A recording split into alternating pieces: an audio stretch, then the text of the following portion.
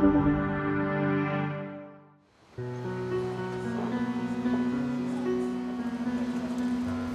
name is David Saint-Jacques. I'm an astronaut with the Canadian Space Agency. I was born in Quebec City and I grew up in Montreal. I had two brothers. Dad was a professor of physics and mom was a history and literature teacher, and big travelers. So spent a lot of my youth traveling with my parents and constantly being challenged by my parents to read and learn more about everything.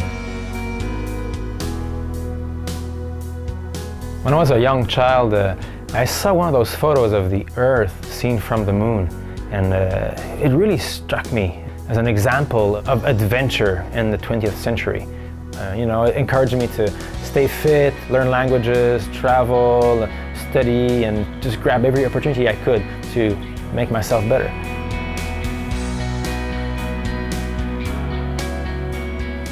I started out studying engineering like my father and my grandfather before me. And I worked a couple of years as an engineer, and I moved on and became an astronomer. And I went to graduate school, did a PhD, and I worked as an astrophysicist for several years. And I had the chance to work with teams from all around the world, all in pursuit of this beautiful study of the heavens above us.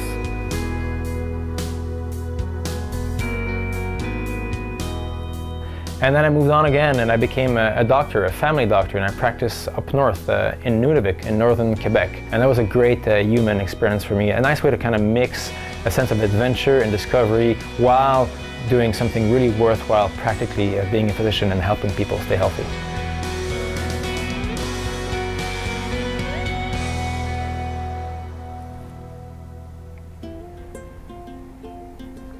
I heard from a colleague that they were recruiting astronauts. And for me, it's as if the world stopped for a second. I could hear the voice of a little boy at the back of my head going, "Oh, come on, David, you gotta try, at least try." And this old souvenirs came back to me and I thought, okay, yeah, I gotta make an effort to apply for this process and just give it a chance. One of the main challenges in the selection process I found was that it was so long, so drawn out, a whole year of tests.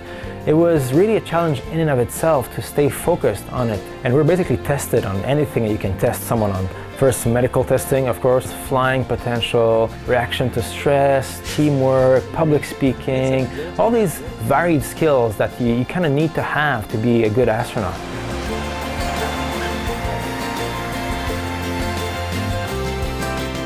One of the guiding principles of my life has always been to broaden my horizon, to expand my understanding, and to maybe be able to then turn around and teach what I understand to the younger people. And I think as an astronaut, I have this chance to broaden my horizons to the whole planet.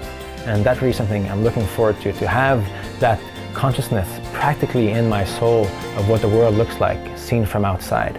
And I think that will help me better understand who we are as humans and the way we should lead our lives.